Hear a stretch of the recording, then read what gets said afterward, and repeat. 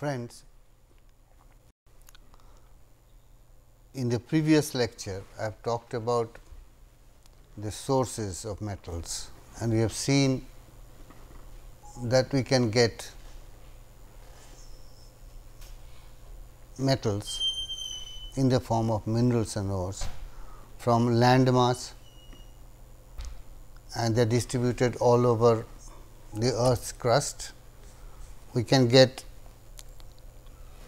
metals from the sea, not only sea water, but marine organisms, manganese nodules in the sea floor. And we have seen that another source of metals is metallurgical wastes or metal scrap, because from them also we can extract metals, and we call them secondary metals. Now, today we concentrate on getting metallic values from ores and minerals available in land masses, in land deposits. Now, very rarely these days we find that there are mineral particles on the surface ready for a extraction process. Maybe there was a time when there were boulders of ores and minerals which were suitable for an extraction process by our ancients, but nowadays we need some kind of a dressing of the ores to prepare them for subsequent extraction processes. So, there are two words which are used, they both mean the same. One is mineral beneficiation and the other is mineral dressing.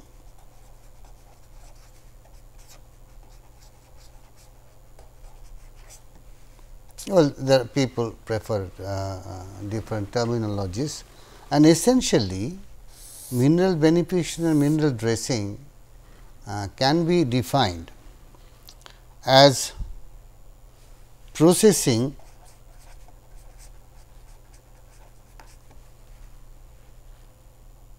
raw materials, that is the ore, to yield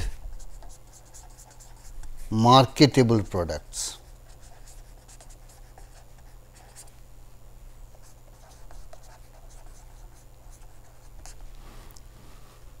That you have mined some ore from somewhere, but no industry would like to buy, because they would like to have something in a better form, something that can be readily used in the industry.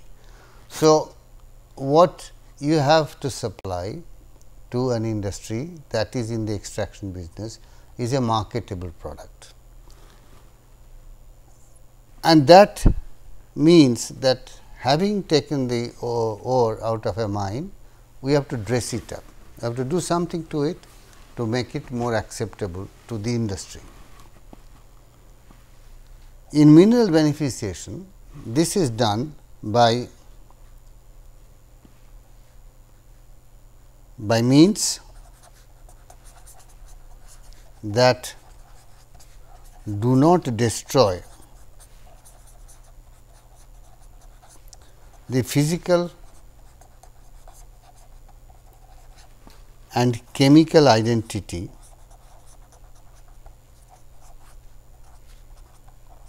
of minerals.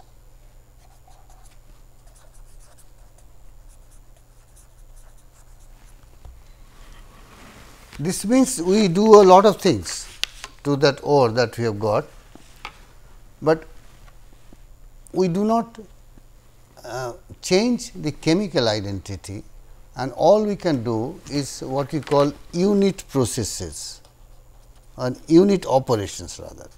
Unit operations are for dressing up ores. without changing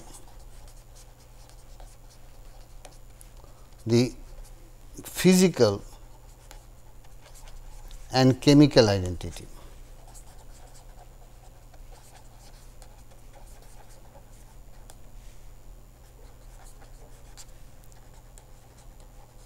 Say for example, you have an ore which has a lot of unwanted materials, gang materials as I say, sand and aluminosilicates that you really do not want to go into the processes. Suppose you have a method of taking them out.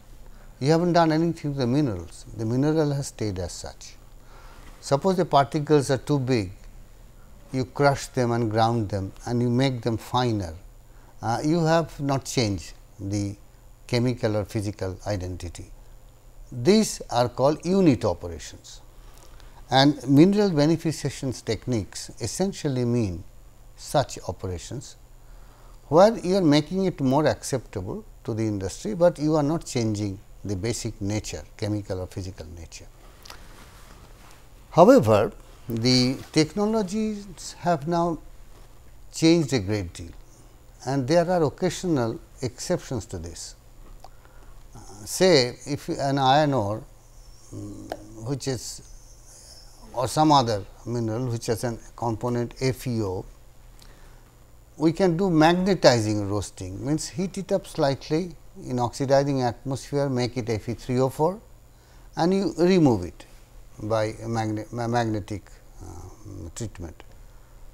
This is not a unit operation, it becomes a unit process, because you are playing with the chemical nature of a mineral, but sometimes this is accepted within the scope of unit operations in mineral beneficiation. There are also some situations where we take out a mineral value by chloridizing it, and it comes out as a vapor, as a gas or as a liquid, and we have separated the metallic value by chloridizing that, and we include that in mineral beneficiation. But generally it is the physical operations or unit operations which come under the definition of mineral beneficiation. Now, the most common operation in mineral beneficiation is crushing and grinding using various equipment.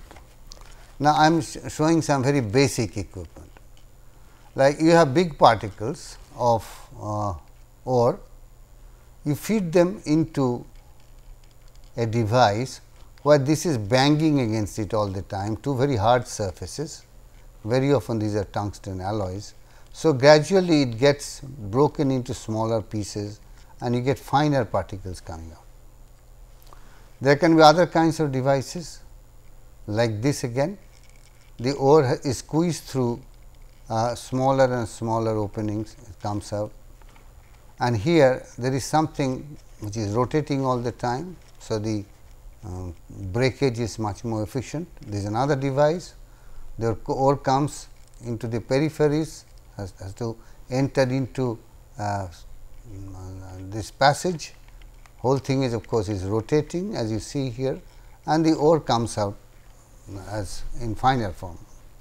There are also, these are called mills, the ore coming here, there is something rotating all the time, and it ore particles get squeezed between two hard surfaces, and they are hit by these hammers. Here is another one, ore comes and comes out, becomes much particle size drops. Now, this sort of operation is the technical name for this is comminution.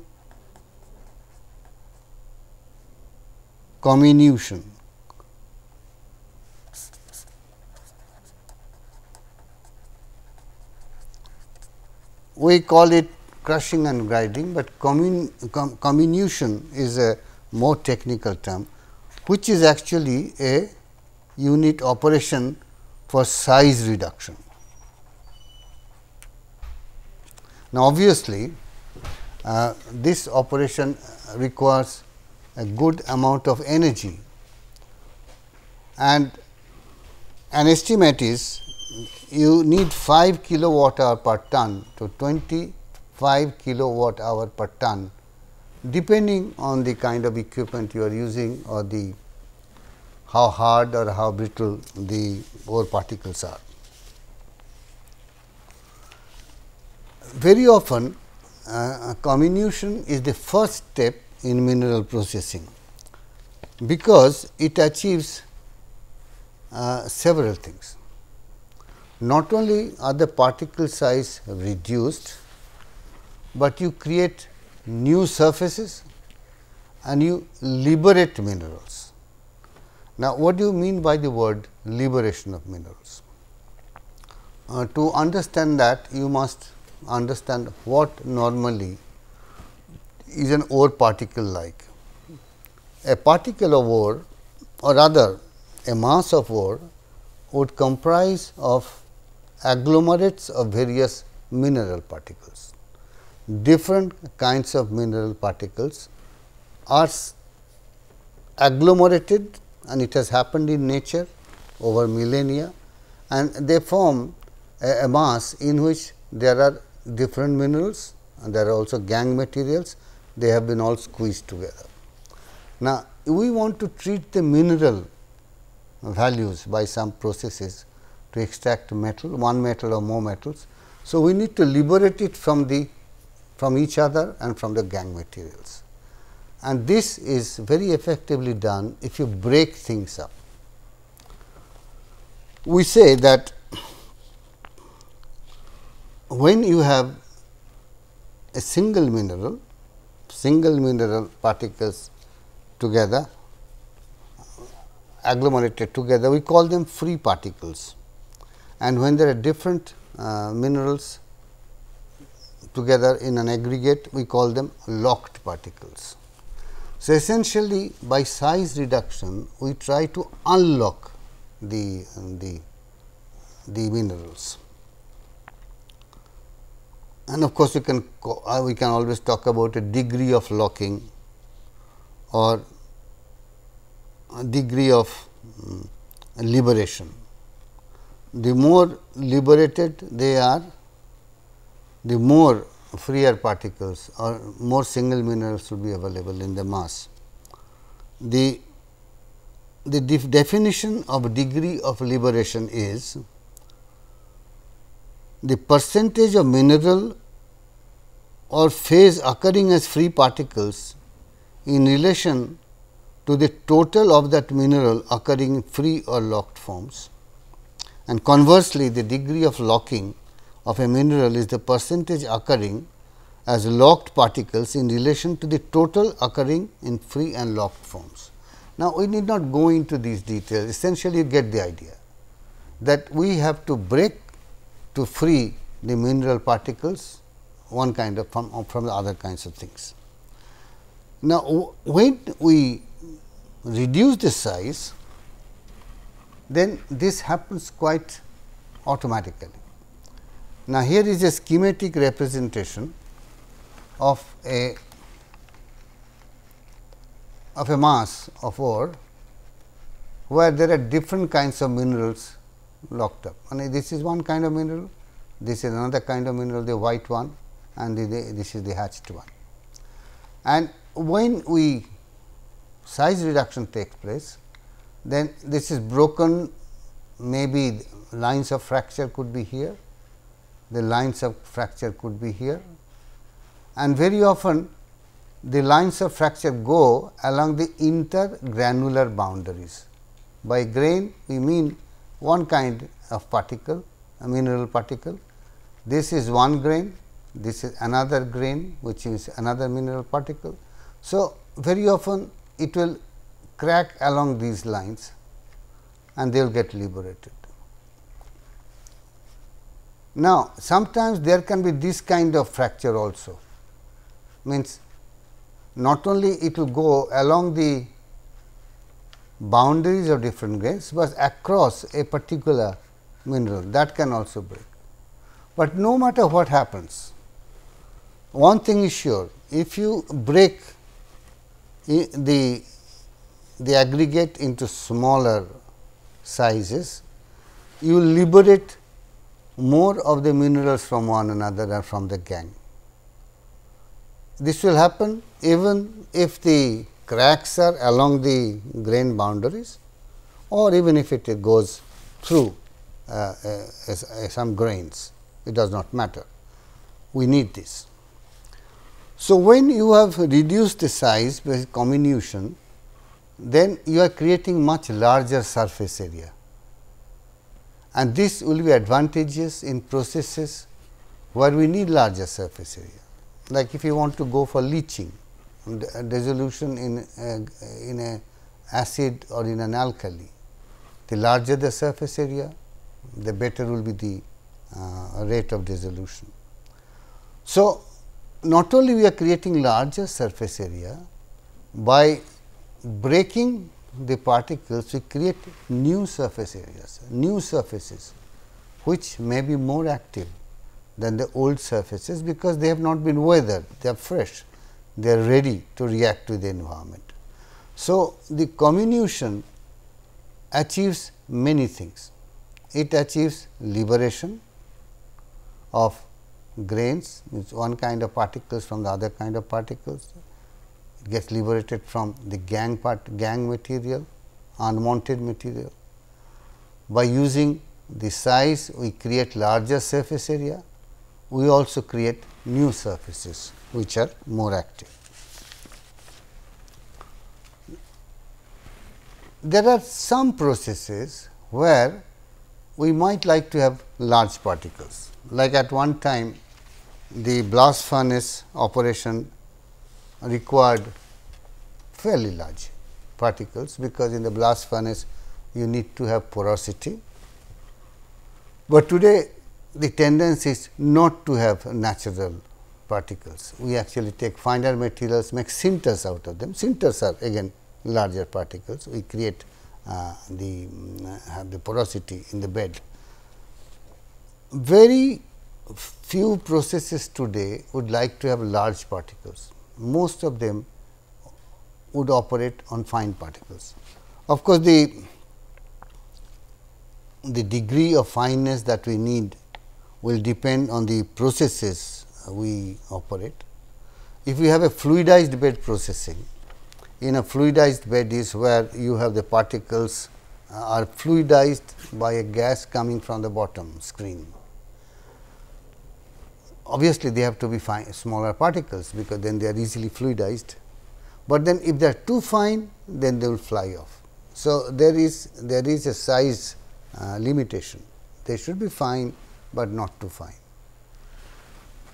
In mineral beneficiation techniques like flotation, we want finer particles, we want large surfaces which will attach, the particles will attach to soap bubbles and float up. And so, unless the particles are very fine, these soap bubbles will not be able to carry them up. It is like when you do washing with soap, the dirt comes out with the soap bubbles, but if they had been large particles, flotation will not work. So, we need finer particles in many processes. As I said, if there are surface properties involved, the surface come into picture. Finer particles are lighter in weight, they are purer in terms of the mineral value. So, the crushing and grinding would be one of the first steps that we will need. Crushing and grinding also has to be followed by a process called sizing. You simply cannot undergo comminution, crush and grind and leave it at that.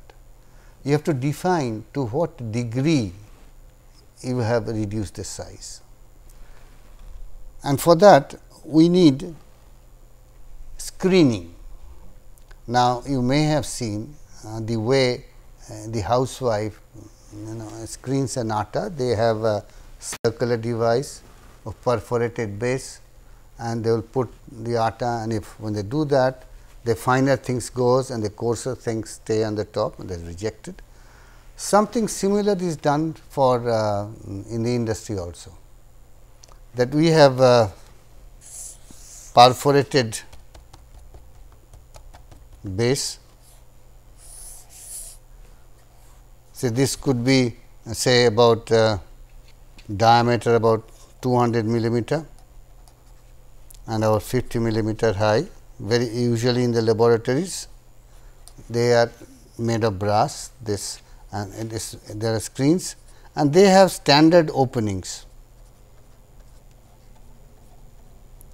So, if we do this sort of thing, then the finer particles will go through and coarser particles will remain on top. But this is what we do in the laboratory in small scale. In the industry, this will not happen. What we can do, we can have a stack of such screens.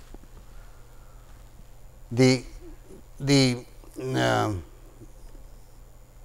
coarser ones will be on the top, the finer ones will be at the bottom. So, if there is a series of screens like that and they are vibrated in a stack, so the finer and finer particles keep going towards finer and finer screens and the coarser ones on top. So, we have now we do a size classification, that between this size to this size in this screen, this size to this size in that screen, etc., etc. We have to have the size reduction within certain limits, because industrial processes define that we want the input materials to be in this size range. Now, in the industry, of course, they do not want these vibrating screens like that. There are other processes, like for example, they may have an incline with rods at certain spacing and the ore goes above them, the whole thing is vibrated. Those that are finer than the openings between the rods will go down and the coarser valves will be on top, and there could be a series of such things. So, in processes there are also similar and other methods. This parallel rod device is called grizzly. These grizzlies are used for size reduction. Also, there are other devices. So, essentially we always want the input material in an industrial process of a particular size, and that is done by mineral beneficiation technique, a comminution. To give you an example why what happens in a size reduction, here is a simple, to give you an idea as to what we mean by size reduction. These are typical size ranges for various materials. It is in angstrom unit. You know that we mean by 1 angstrom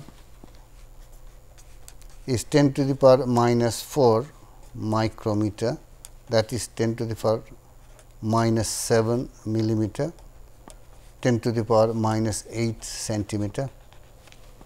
And you get an idea here that the fine silt would be here, the river gravel means smaller particles are here, beach sand is here, this is a log scale.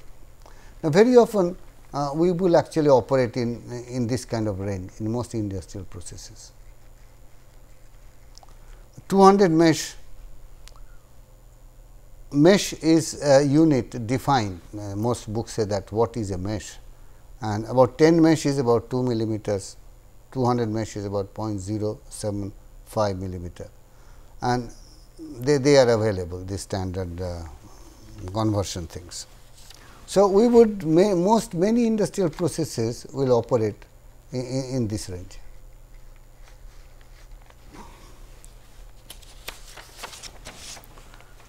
To give you a simple example of why we need to do this kind of sizing. So, here is the schematic diagram of an electrostatic separator, which can be used for electrically conducting mineral particles. Suppose we have an ore body in which there are particles of minerals which are electrically conducting. others are not electrically conducting. Now, as such, if you let that go under an electric field, everything will pass through, there will be no separation. But if you do comminution, if you reduce the size, if you have liberated the electrically conducting particles from other kinds of things, then we can use a device like this, where the feed will come on a belt, conveyor belt, and these are the particles of ore, where there are all kinds of grains, all kinds of minerals with different electrical conductivity properties, and we will have a separation here, because those that are electrically conducting will fly off, because this is the rotating drum that will attract. So, non-conducting will go at some places, electrically conducting particles will go at other places. So, we can have a separation based on electrostatic charges. Now, all processes of mineral beneficiation exploit one or more properties of ore particles. And here is a list of unit operations to indicate what is being exploited where. What I described is as comminution or size reduction obviously exploits the property of brittleness, because the ore particles are brittle. Brittle does not mean that any force will break it, but some force or other will break it. Some need more force, some need less force, but they are brittle, in the sense that it will not get deformed. So, we have the grain aggregates of different particles, they will break into smaller fraction. So, we are exploiting the property of brittleness. Then we are doing sizing, means when you do screening using various devices, so there is grizzly or other things, and we are creating different fractions, we are exploiting size difference amongst particles. This can be done in various ways. In the earlier days, it used to be done by hand picking, and hand picking was also made quite advanced, and it is still done in some places, that on a conveyor belt whatever has been mined is going, and there are skilled laborers on both sides, men and women, who will pick up particles of a certain size. They have been trained to do that, and coarser particles on one side, finer particles on one side. They can also do something more. They can be trained to pick up particles rich in certain kind of minerals. That can also be done. This is called hand picking, but then big industries hand picking will no longer do. Then there are hydraulic classification. There are many kinds of devices, and I will not go into that. Mineral beneficiation techniques comprise a full course in many undergraduate curriculum. Then there is concentration using a pulp. I will discuss an example of this in detail. Sizing by hydraulic classification means that you have devices where it can be air or it can be fluid, and the entire body of ore is sent in, and the whole thing circulates like this, and there is a separation between some which go up and some particles which sink. They all make use of the properties of size and density differences. Now, the pulp concentration using a pulp is a very important method of separating different kinds of minerals. By a pulp we mean the solids that have been crushed and ground, and then it's mixed with water. So, we have solids, say 10%, 15%, 20% solids in water. It is called a pulp. It can be agitated, it can be made to flow. So, we will say a pulp is flowing. Now, when you have a pulp, there are many devices that can be used to separate different minerals from one another, exploiting the properties of size, density and shape. Size, density and shape all define the way particles move in a pulp, and I will give an example that will perhaps make things more clear. Then there is magnetic separation devices, which make use of magnetic permeability and susceptibility. So, if you have in an ore a lot of mineral particles which have been liberated, and if there are magnetic minerals, using magnetic devices we can separate them from the non-magnetic ones. In fact, we will come to some examples where there can be a series of minerals of gradually changing magnetic properties. They can be separated using magnetic separation. Same as with electrostatic separation, I gave you an example, and flotation is very important for sulfides, because the sulfide particles attach themselves to soap bubbles. And so, if you have a finely ground sulfide particles, they can be separated from the gangue simply by the flotation technique. And we will see that in the case of some sulfides like copper sulfides, the ore may contain only 1% copper sulfide, but after crushing and grinding, if they are sent through flotation device, we get a concentrate on the surface, which is about 25 to 30% copper sulfide. The gangue materials do not float, they sink at the bottom, but the sulfides come to the top. There are also other methods like coagulation, adsorption, filtration, drying, agglomeration, etc., etc. We are not going to discuss these things, because there will be other times we will see that. Let me discuss here one example, which actually is very relevant for India. It is the beneficiation of beach sands. What do we mean by beach sands?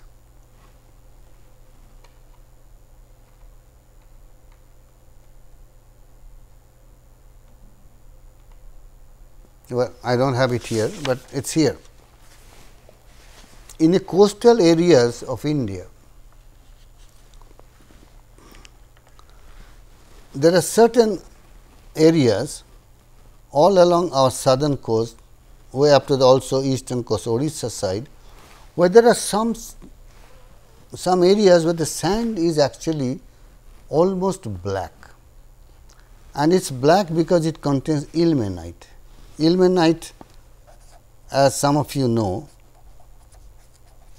is written as FeO(TiO2) or FeTiO3, is a source of titanium.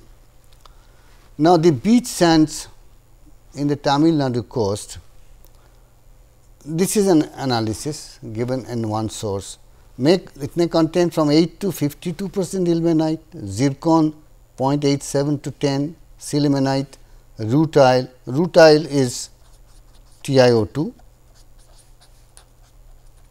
then garnet, silica, monazite. This is important because it is a source of thorium and rare earths, and there are some others. In the Kerala beaches also we find some beach sands containing as high as 80% ilmenite. There is also zircon, sillimanite, rutile, garnet and monazite. There are beach sands of Orissa also, which they contain all these things. Now, these are all very valuable minerals. From ilmenite we get not only titanium, we also produce TiO2, which goes into the paint industry. TiO2 is very white. From zircon we get zirconium, and from monazite we get thorium, rare earths and many other elements. Actually, it is very interesting that there is an interesting theory as to why the olive ridley turtles come to deposit their eggs in a certain area in Orissa called Gohir Matha. You may have heard about Gohir Matha.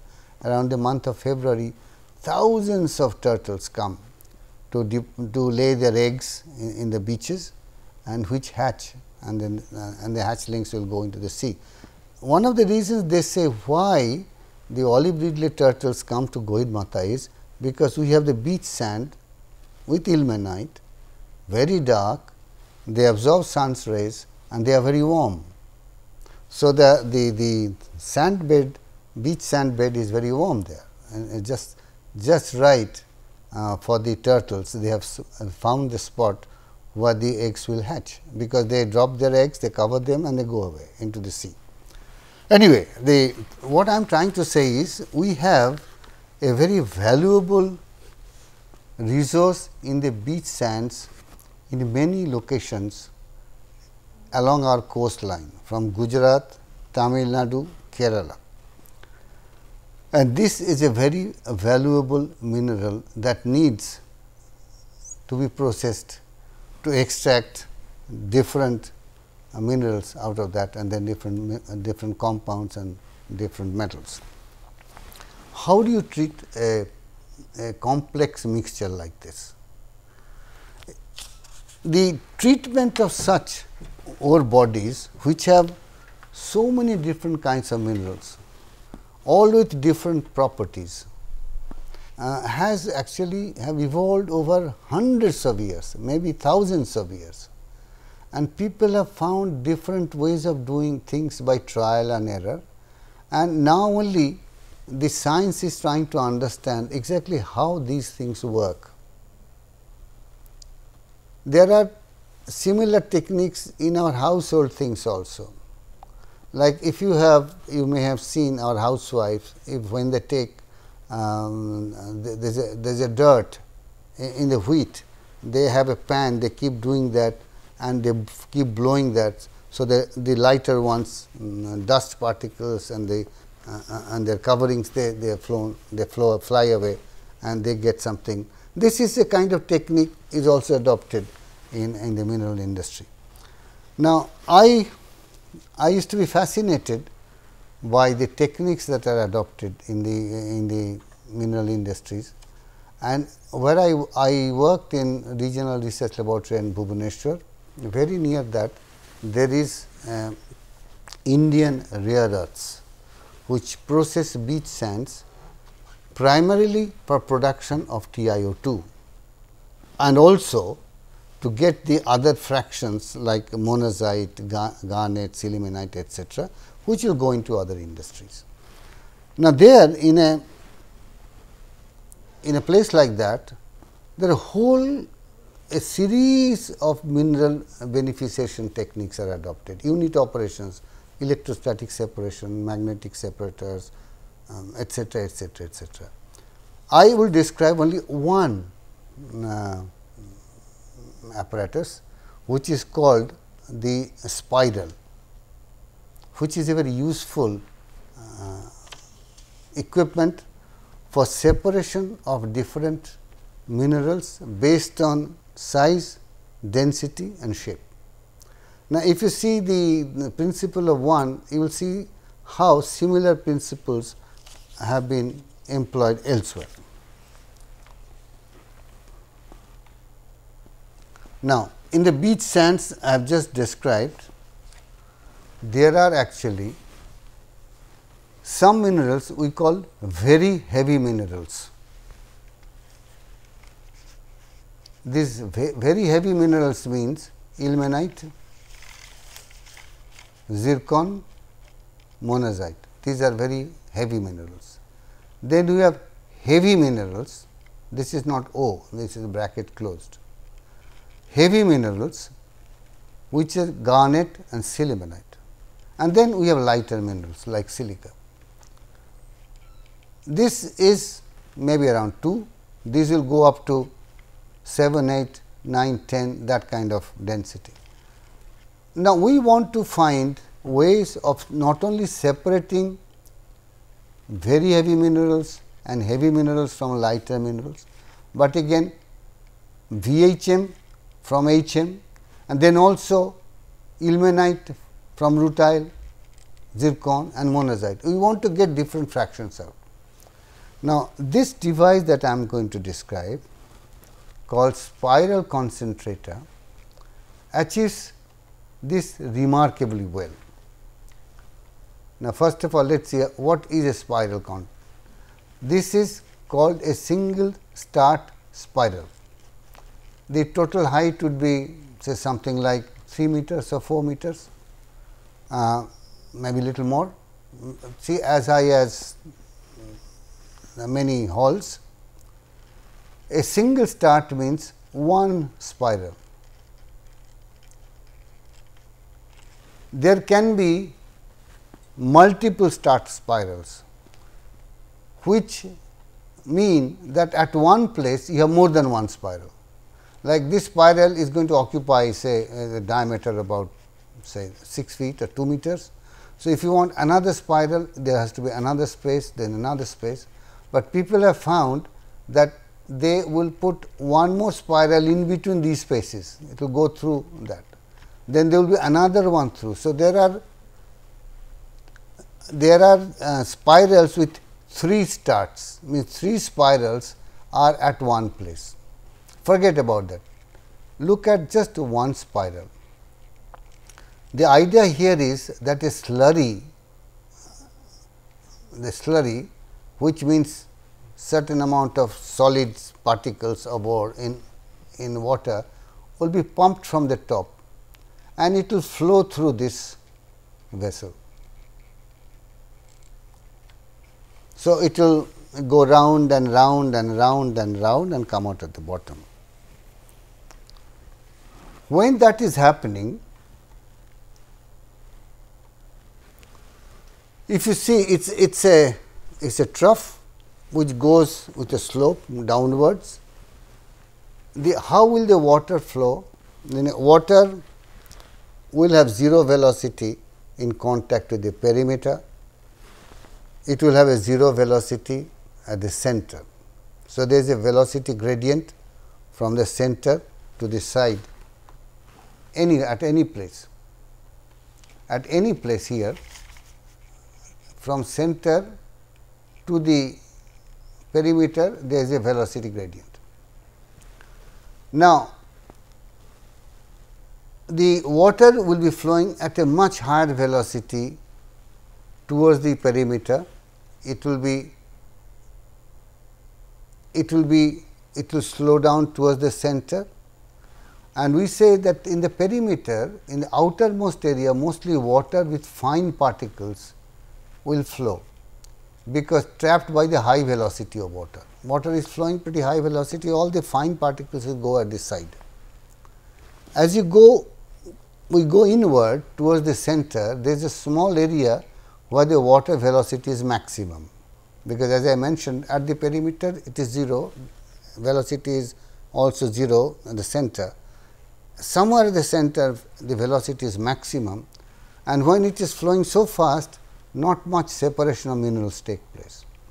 But as we come closer to the center, the inner regions most active when velocity begins to slow down.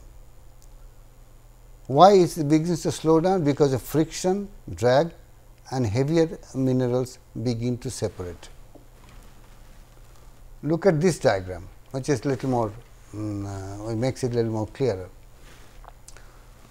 The slurry is going through this device, flowing through this device, and at every stage from the outer sections we are tapping out some water, we are tapping out some water from the middle part,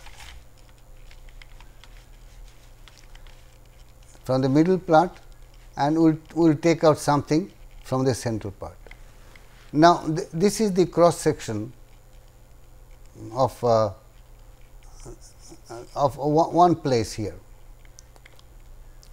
Now, you see not only there is a gradient in water velocity as you go from the center to the side, there will be gradient in water velocity in the vertical direction also, because the heavier particles are beginning to come towards the center. So, the water will find it difficult to go through. So, there are all kinds of things happening in this device. Some substances, very light particles will fly towards the periphery, they will get separated, and the heavier minerals, depending on not only the density, but size also begin to aggregate towards the center, but there are also fractionation amongst them, and there are devices to tap them from different places. So, that at the end we get 3 products. One, the lighter products at the periphery are taken out, the heavy minerals will come at the bottom, in between we will have the middlings. This kind of device separates the minerals, and the separation will depend on a large number of factors. But again go through what is happening there. Outermost, mostly water with fine particles trapped by high velocity water, means silica will get eliminated. Then where there is maximum water velocity, not match is happening, it is only the inner regions where they will get minerals will begin to separate depending on their density and size. How do you study this? Now, some of my friends and I looked at only one spiral, where they were trying to separate these minerals, and they have had an operation going on for some 20 years. Because there is lot of trial and error involved in knowing how you separate the minerals, and the general wisdom said that there are 3 factors which are most important, and these are what we say. First of all, throughput, how much you are sending through the spiral per hour, and the other is the concentration of the particular mineral in the mass of minerals, and the third one is the pulp density. What is the fraction of solids in the water? There are some other things we do not know, we need not consider. I do not know whether I am able to make it clear, but we have a device which is going to separate the minerals depending on their density, and the operators find through their trial and error that they have to control 3 factors as to how much they pour from the top per hour. Because if you pour too much too fast, separation is not effective. If you send too little of that slurry, separation not too effective. You need to have a certain concentration of the solids in water. If it is too high, it does not work very well, it is too low, does not work very well, and also it depends on how much of a particular mineral you have in the input mass for it to be recovered effectively. Now, we have looked at their data, and there are some statistical techniques which is called statistical design of experiments. We developed an equation like this, that in the product we said, first of all, let us consider the entire hot metal, several minerals at a time. Amount in the concentrate will depend on tons per hour. What is the feed rate? It will depend on percentage solid, it will depend on percentage hot metal in the feed, and so on and so forth. So, we were able to quantitatively develop an equation that if we want 3 or 4 hot heavy metals together, the total yield will be defined by these parameters like this: tons per hour, feed rate, percentage solid, and also the how much of that heavy metals is in their total ore. Subsequently, we have done it for every single mineral, and such equations have been developed. So, an operation which was basically developed by trial and error, we tried to put science into it, looking at their own data over say 10 years 5 years, we picked up we selected some data, developed some equations, and when you have an equation like that which expresses the yield of the total heavy metals or yield of a particular mineral in terms of factors like the tonnage that you are sending through, or percentage of total solid, percentage of metal or hot metal in the mass, you can develop an equation. And once you have an equation, you can go through an optimization technique to maximize that under what conditions of throughput, solid concentration and hot metal in feed or the particular metal in feed will get the maximum yield. We have done that, and actually computers do that if you feed right kind of data. And we had this kind of information.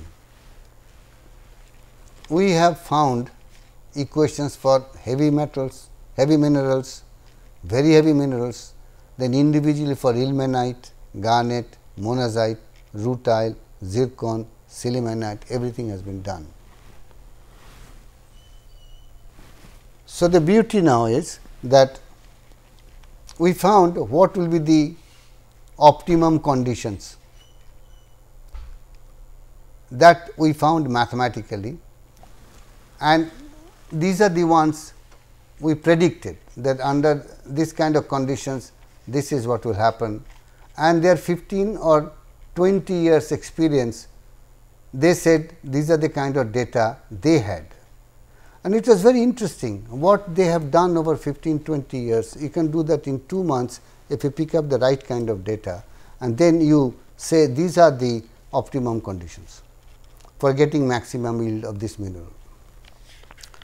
Well, this can be done, put in terms of the computer can also print them, that for heavy metal, in this case for it is heavy mineral, it can be for very heavy minerals altogether or single minerals. We can plot them heavy mineral in the concentrate as a function of percentage solid and tonnage per hour. We did something like that for very heavy minerals also.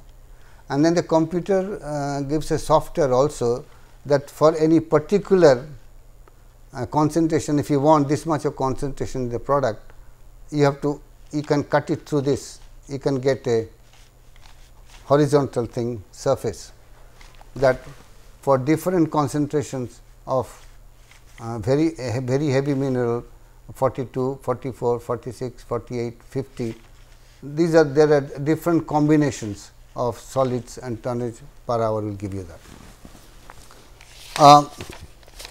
I will stop it here now, and I will simply say that I am sorry, I do not want to go into the details of this topic, but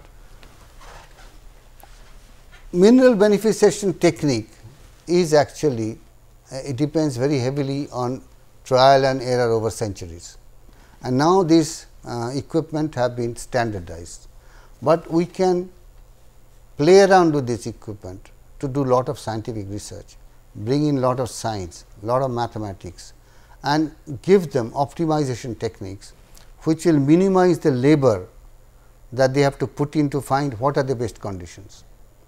So, to summarize, mineral beneficiation means mineral dressing, and they refer to unit operations which will make an ore body more suitable for an industrial extraction process. And all unit operations exploit certain property of the minerals. To start with, comminution, which is size reduction, will make use of their brittleness, and then there are other properties. Rarely would a unit operation change the physical and chemical nature of minerals, but there can be some exceptions, as I mentioned. I will not discuss this subject anymore, but everywhere subsequently, whenever we talk about an extraction process, you will see there will be a reference to one or more mineral beneficiation technique, and if necessary I will give you little more detail. I have given a particular example of use of a spiral. if you are interested, you can read that up in the internet or in any book. And thank you very much.